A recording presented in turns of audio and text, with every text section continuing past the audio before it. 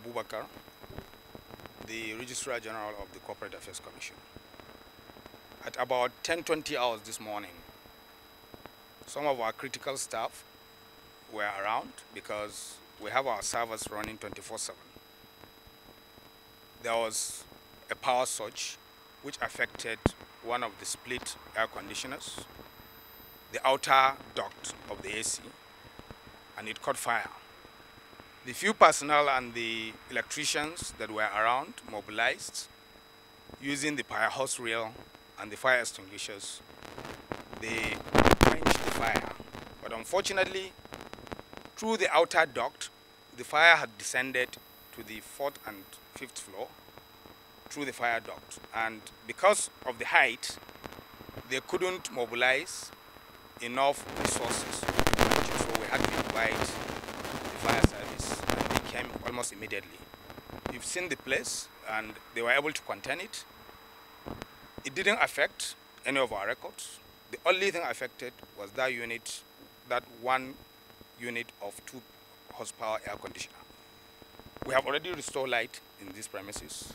We are restarting our servers, and we have our personnel. Since the lockdown, we have critical personnel within the building, particularly our plumbers, our electricians, and some few staff that needed to keep our servers up and running. Because despite the lockdown, our staff are still working from home. We still render registration services from the comfort of our homes. So these servers have to be up and running.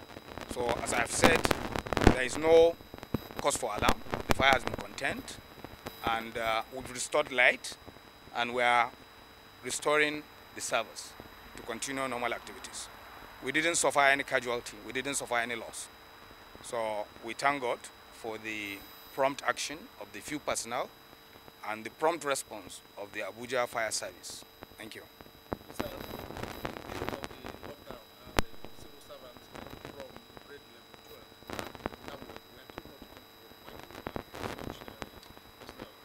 The personnel sleep here since the lockdown. They don't go anywhere.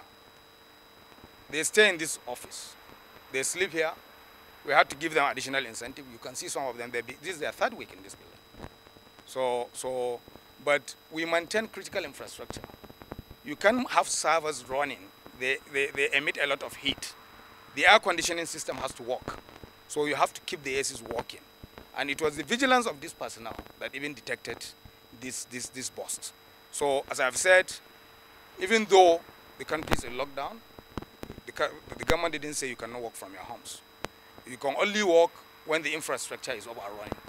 And we have to keep these infrastructures up and running. The staff don't commute every day. They stay within this building, and they agree to do it because we are also a critical national institution that renders services not just to Nigerians, but to people from outside Nigeria. Okay, sir, at this point in time, what word will you be saying to your... We just want to reassure them that we've not suffered any loss. No data is lost. No single document is lost.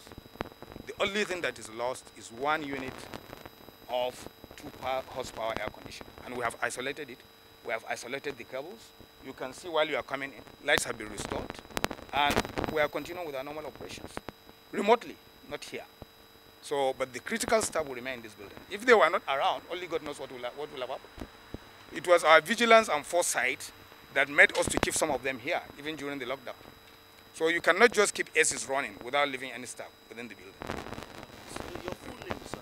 Abubakar Garba, the Registrar-General of the CSC. Thank you.